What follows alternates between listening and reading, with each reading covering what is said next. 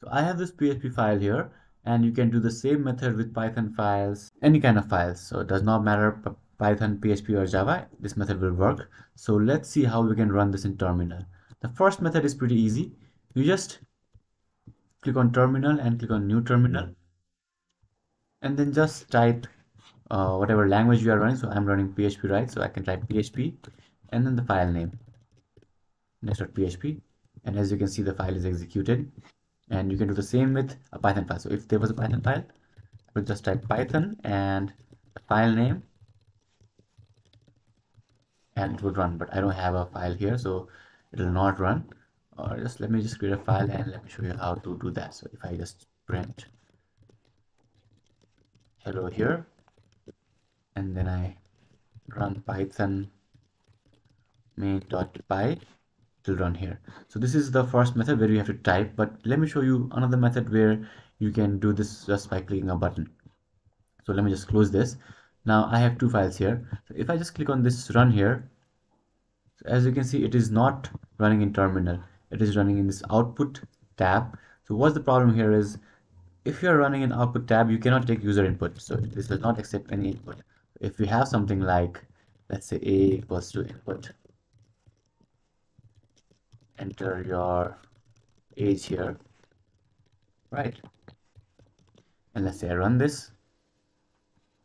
Here it will be printed, but you'll not be able to enter anything here because it's just the output console.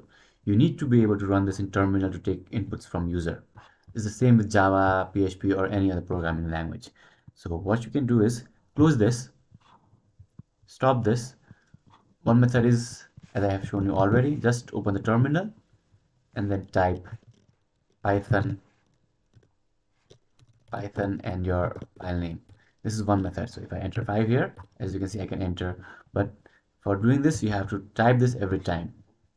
Now let me show you how you can do this without typing your run command every time. So if you have this code runner here, I'll show you how to do this. If you don't have this button here, that means you have not installed code runner extension. So go to extensions and type code runner. Okay, and install this. So I already have it installed, so I'll show you what to do after the installation process. So once you have this installed, go to file and then go to preferences and click on settings, and here scroll down and choose extensions. Now scroll down and choose run code configuration, and scroll down here and select this run in terminal.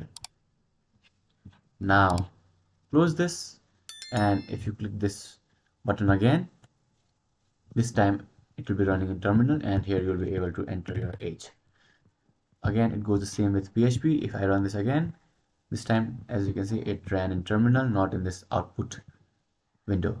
So if you have any questions, let me know in the comments below.